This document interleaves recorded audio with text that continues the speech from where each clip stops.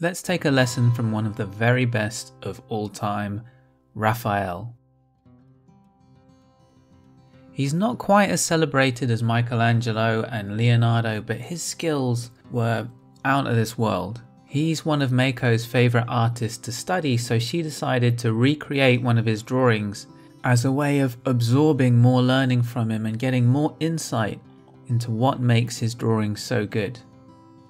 She decided to focus on this drawing because it's full of movement and energy. As is often the case, the first challenge is mindset.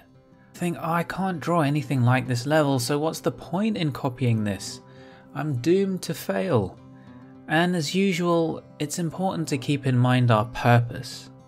We aren't trying to be on par with Raphael, or even just to faithfully copy his drawing. We're trying to learn. We're trying to train artistic muscles. Raphael's on many people's greatest of all time shortlist for line quality, fluency, hatching and movement. There's tons we can learn every time we do a study of him. To be honest, if you try to copy his drawings, there's no way you won't learn something. So success in this exercise is inevitable. This is a game that you can only win. Ideally, we're not just going to start mindlessly matching lines like a robot. Instead, we'll try to recreate the process of drawing this figure like Raphael did.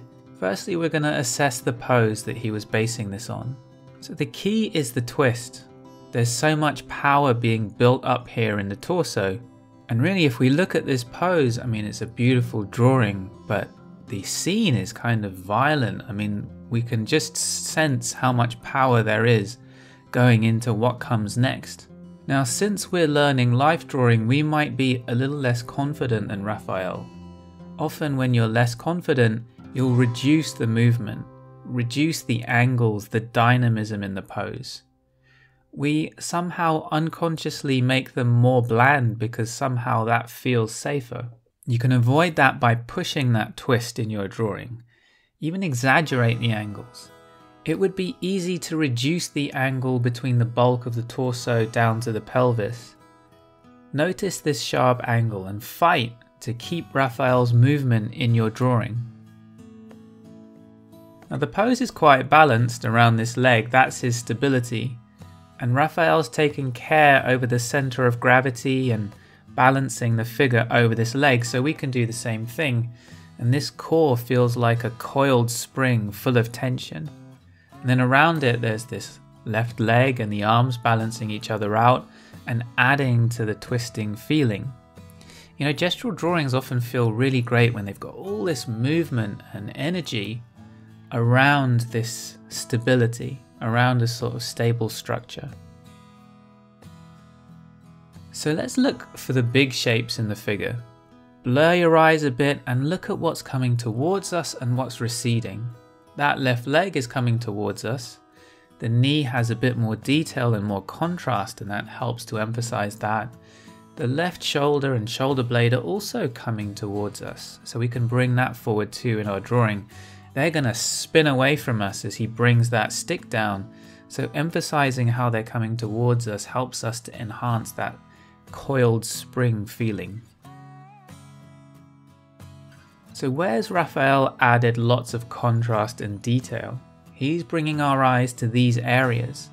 They're adding to that twisting movement in the figure and bringing attention to the tension in the back and shoulders, because the point of the drawing is they're gearing up for this terrible swing. And they're also nicely balanced around that stable center. So Meiko got to grips with Raphael's treatment of the pose in this drawing, and we learned a lot from that, but there's another aspect to the original that would be great to learn more about. Look at his lines and his hatching. They're fine and elegant, but also powerful.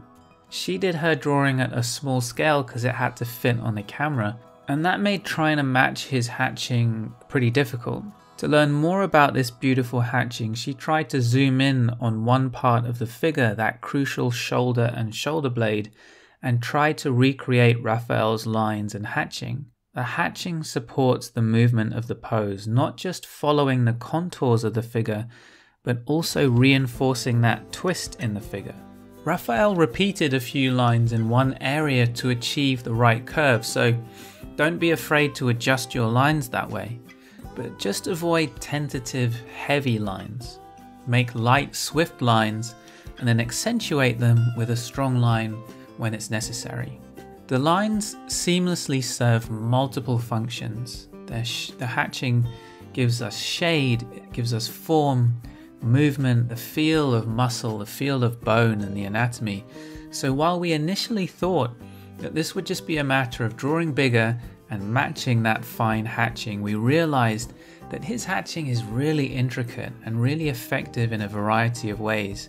So we'd need to do more study to truly understand how it works.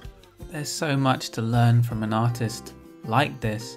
It's worth doing regular and repeated studies of their work. In case you haven't seen them, we have other breakdowns of artists, past and present, and people have really enjoyed them, so check them out. We'll link to them below.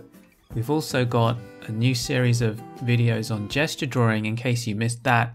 Well worth a watch. Do those exercises and it will really bring movement and energy to your drawings.